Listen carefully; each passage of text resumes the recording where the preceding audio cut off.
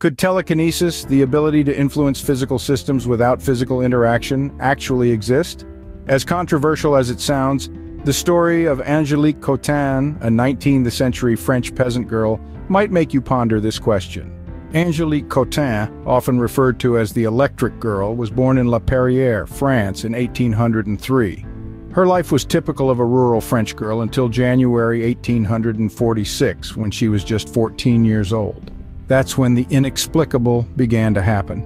As Angelique and her friends were weaving silk gloves on a frame, the frame started to shake violently.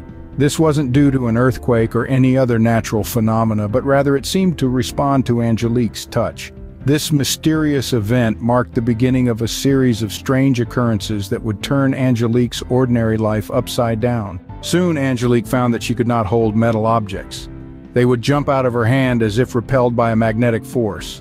Wooden furniture moved or toppled over in her presence. Even people felt a strange electric shock when they touched her. Objects seemed to dance around her, pulled by an unseen force.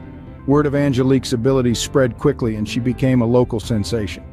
Scientists and scholars traveled from far and wide to witness and document the phenomena.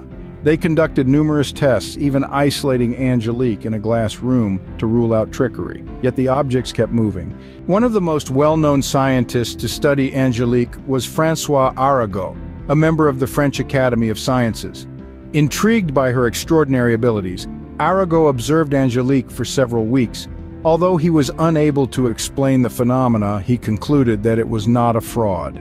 However, as abruptly as they began, Angelique's strange abilities ceased in 1846, leaving everyone perplexed.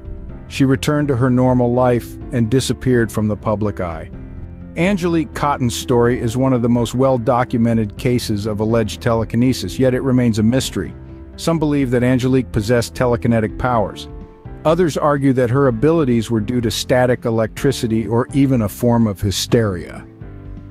The controversy surrounding telekinesis continues to this day. While some individuals claim to possess such abilities, scientists and experts have consistently found no credible demonstration of telekinesis.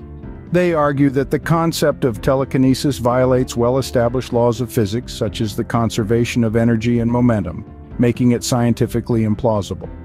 The story of Angelique Cottin, the Electric Girl, serves as a reminder that there are still many mysteries in our world that science has yet to explain.